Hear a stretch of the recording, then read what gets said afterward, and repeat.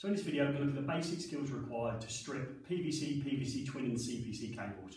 I know I've probably given the title to this video, stripping of twin and earth cables. That's generally the slang term used on site, and from my previous video you can see that we're going to be calling it PVC, PVC Twin and c.p.c cables. I would like this presentation to be done in the workshop, but unfortunately I cannot gain access to it, so I'm going to strip these cables here on this video presentation in the classroom. When we do it, we'll be doing it from the workshop itself.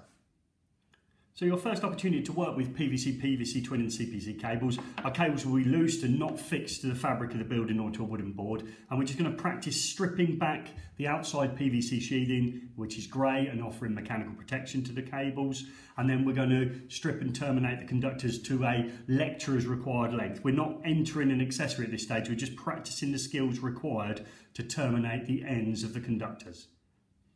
At approximately 150mm down from the end of the cable, we're going to take our knife and we're going to score round the outside PVC, which is offering mechanical protection, the grey sheathing itself. So we're going to score around that. That's score, not saw. What we don't want to do is press too hard with the knife and go through and damage the insulation around the conductors. We just want to score the outside mechanical protection. So I take my knife and I'm going to score round the sides and back of the cable. So I've scored all the way round. Okay, next I turn it and I'm going to take my side cutters. Okay, I'm going to take my side cutters and I'm going to split just off centre. I'm going to split straight down the cable itself. I'm probably going to make this look incredibly easy, but unfortunately when you find you're practicing the workshop, this bit's the bit most people find the trickiest. So I'll take my side cutters and I'm going to split just off centre, straight down. Okay, and it means that I can just open it out and I can see a conductor in the centre there, which is bare, and that is my circuit protective conductor. Next, I take my hands and I put my knuckles together, okay, and I'm just going to pull and just see how I pull apart. So I'm holding on to the two conductors leaving the c.p.c in the centre, and I'm just pull the two conductors. The longer it gets, the easier it will get to pull, and I'm going to pull it down just short of the area of which I've scored. So the scored area there, I'm just a little bit short of it, okay, a fraction short of it. I take the outside mechanical protection, put it to one side, on both sides, and then I'm just going to pull that off. And hopefully what we find is we've got a nice clean cut around the actual cable itself, but I haven't gone and dug into the insulation around the conductors, in this case blue for neutral and brown for line. And again, as previously in one of my videos, the white powder on here is French chalk, allowing it to be easier to remove the outside mechanical protection. That French chalk prevents it from sticking one layer of PVC to the other layer of PVC. Next, what we're going to do is terminate the ends. Again, this cable isn't going into anything, so you'll be terminating it a desired length for your lecturer. So how far he wants you to terminate these conductors back will be due to what he suggests you at the time of his demonstration. But I'm going to show you the skills involved. So what we'll do is we'll take my knife again, and about 20mm down, I'm going to score a little harder this time round with the knife, because I don't believe I can damage the conductor inside. I'm going to then take my side cutters just to pull that away. Okay, I didn't use any cutting action on there. And then I'm going to use my pliers to fold this over to make it a doubled over termination. So if I take my pliers, and in this case I've got approximately probably 40% here and 60% here of the conductors. The reason I've got a little bit less held within my pliers and I'm not 50-50 is that I'm going to bend it around the circumference of the actual pliers itself. So as it goes round there, okay, we can see that we've added a bit to the conductor length, and then we're going to squeeze it up. So we're going to squeeze that double termination over. Just clear it off. Like so, and you can see we've bent it back now, hopefully perfectly on itself, and pretty much eliminated any light that could pass through the conductor itself. Do the same on the other one, so about on the neutral conductor about 20mm down. I'll score around with my knife, take my side cutters, just pull away blue PVC insulation around the conductors, take my pliers, approximately 40% of the conductor held in the pliers and probably 60% there because of how it bends against the pliers. Bend it against the pliers, hopefully fold it back on itself.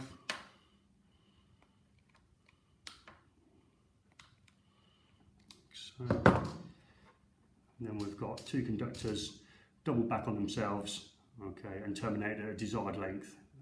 compared to what your lecturer will require you to terminate and back out. Finally, we've got the c.p.c.